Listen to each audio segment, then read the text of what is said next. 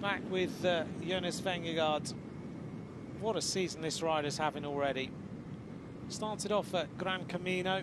He won 3 stages, the general classification and the mountains. He's now 3 seconds faster than Cavagna on the road. As he leans it into this turn. That's fast. Vingegaard, big chainring on the front. Everything really slick, isn't it? The aero bottle in the bike. The arrival at this second intermediate time split for Jonas Vingegaard.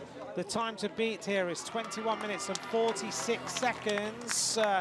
Vingegaard has gone through there, and it's going to be pretty tight now on Remy Cavagna. He was 12 seconds faster.